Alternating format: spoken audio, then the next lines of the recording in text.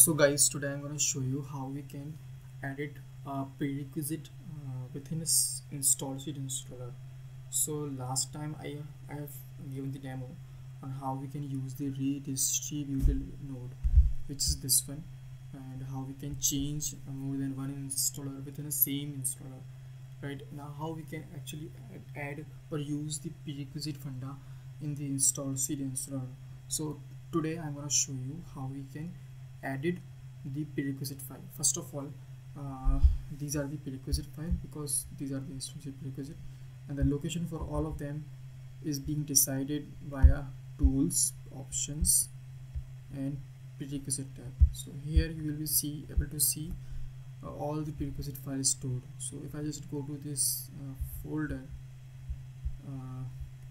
that I will be able to show all the prerequisite files are there, right?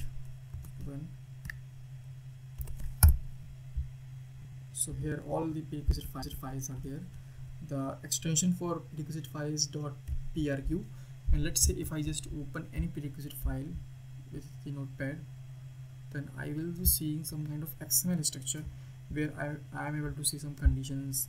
I'm able to see some operating system condition or some normal conditions. Also I'm able to see which file will be included and its checksum and sizes and your download URL. I'm also able to see the executable file name and its dependencies and other configuration like MSI progress on reboot, whatever, right? So all these things which I am saying can be configured through this Installshield page, right? So let's say I pick up these are my created let's edit them, right? After edit, you will be prompting with this dialog. Here you can see that there are 6 tabs. First of them is properties. Properties means this is a unique identifier which will be unique for each prerequisite located in that folder, right? Now here you can, if the flags are also provides, or any kind of website provide the prerequisite as well for the same, then you can provide the link for that prerequisite file from the web, and you can write description also. And now conditions. So come to this conditions tab. Here you can add your own conditions. So conditions can be added based on some type of condition, like whether a registry key does exist or not. So you will be typing the registry key and saying on which path you have to look up, and if the specified registry key exists, only then run this prerequisite. So you can specify on which condition this prerequisite will be invoked, right? So this is a tab. So this is a tab where you are saying like these are the conditions, and if these conditions or any of the conditions says true, only then this prerequisite specific installation dialog will prompt file installation. So as of now, let's see what I did for this installation. I said that look up this key and look up this value, and the value should be this. If not, then if the value on the target machine is less than this, then you will be going to run this prerequisite, right? And I also added one more prerequisite specific to this operating system. So I am saying that on Windows 7 any workstation this need to be run, right? In the second one I said that on any operating system which is of Windows Server 2012 this must be installed. So basically conditions are like for the registry keys, the first 3 conditions are specific to the registry entry, right? And last 3 first file does not exist are specific to file. So basically you can say that the file at this path should be exist or not, whatever be. So file and now operating system. So basically type of conditions are here. For one of them is release specific, release registry specific. Second one is for file structure specific. Third one is for operating system specific. So only these 3 type of condition you can use to invoke your prerequisite, right? I mean, there is no any kind of scripting code or any kind of any kind of hack by which you can create more than these type of conditions to invoke your prerequisite. Let's say you are going to say that I need to install prerequisite if this condition says true, and the condition you are saying that is not listed in these types of conditions.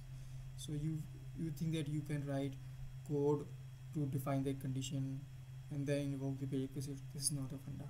I mean to say there are only three types of conditions on which you can build up your prerequisite invocation point, right? So this is the lackness or issue in this prerequisite funda. So now just leaving it.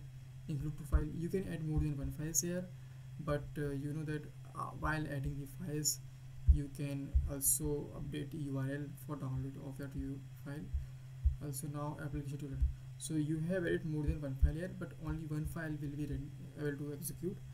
And I think if one file is going to be executed, then other file are supportive or can be invoked by the same one file which is being executed, right? So that's the reason there is only one file. You can specify if you need to install things silently or these things, so you can provide some command themes. I think I have done this before, so let me show you how I did it lastly. Wait a minute. If I just open this one, so you can see that I have specified few command lines which will say that no start and go silently. So ultimately silently installation will happen with these things, and these are codes. You can search these codes online. I have shown you. Now come to this. So here it says how the prerequisite will behave. So this prerequisite requires administrative privilege, yes, and everything. Prerequisite will be locally skipped by the user and whatever. So continue and setup. If after the installation of the prerequisite the condition should still indicate it is required, then continue the setup. If the prerequisite appears to need a reboot, so what action you want to play. Now dependencies.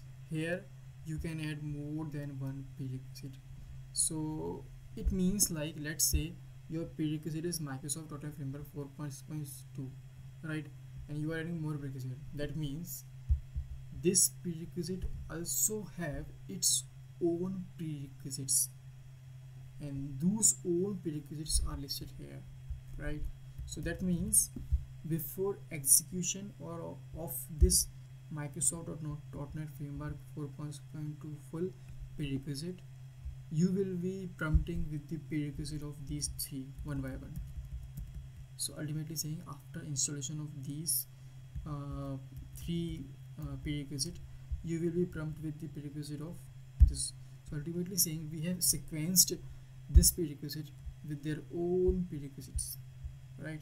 So if I say that how we will set up, so ultimately we browse for the prerequisite file and select any prerequisite file.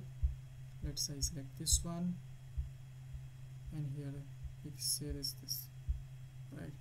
Now one more thing, this is the detail what I've shown you for the prerequisite edit. Now you can save the same prerequisite by a save click or save as, right?